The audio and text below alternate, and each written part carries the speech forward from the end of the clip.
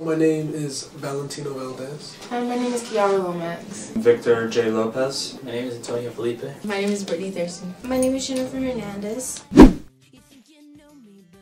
In my 9th grade and 10th grade, we weren't really doing anything, and I was realizing that I didn't learn any new vocabulary. It was boring. Because I kind of wanted to meet new people. So I thought it would be smart to take an AP class if I like writing so much. I was recommended by one of my previous teachers for Global, and my guidance counselor recommended it to me. I honestly wanted to challenge myself to see if I could actually do the work that was given. The beginning, when I first started. Alright, so in the beginning of the year, The first essay that I did, I thought I did mad good on, and I got like a 60 on it. It seems so simple what you're learning, but once it comes to taking the exam, it's like a little bit nerve-wracking. You're starting to forget everything. I don't know, I really had to adapt to the what it took to be an AP. Once I actually started doing good on my quizzes and homework, I actually felt pretty good that I could actually do the work. It's not that hard. You just gotta stay on top of your stuff. You just gotta keep doing it. Stay on top of your homework and everything and study a lot. There's a reason you're supposed to take only 3, no more than that, and I recommend don't overstress yourself with it. You miss 100% of the shots that you don't take, so you might as well just take it. Just take what you're confident and you feel like you can manage yourself at the same time.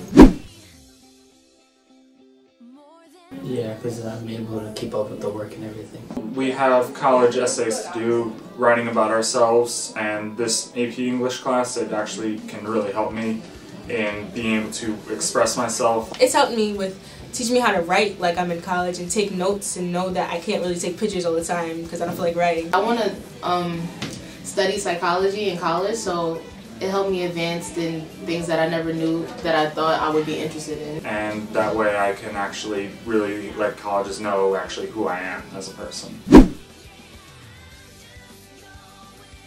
Considering the benefits AP English has to offer, I would assume so. I think it was a good experience. It kept me humble in a way and realized that there's actually things you don't know even though you feel like you're doing good in a classroom. I like to write, so I'm happy I took it this year, and it's helping me structure my writing better and focus more on that. Now I'm actually better in English than in Spanish, which is the irony there. Well, for the student, one of the benefits would be that they get to take a college level course at the high school level. So they learn better how to manage their time, how to study for big exams, and really just to sort of know what to expect coursework-wise and content-wise from a college level course.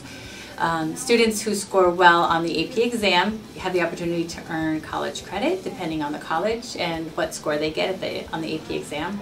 So it's a good opportunity for high school students to sort of see, if they want to pursue something in that major as well, right? So if they take an AP biology class and they really enjoy it, it might, indicate to them that that's their strength and they might want to pursue more courses in that area. When we talk to college admissions representatives, they tell us that they look at the rigor of the programming that the students take while they're in high school. So taking College Now and advanced placement classes help students with their GPA. The classes are rated heavier here at Francis Lewis. They see that a student is trying to take the most academically challenging course load possible. So it is looked upon favorably at the college level.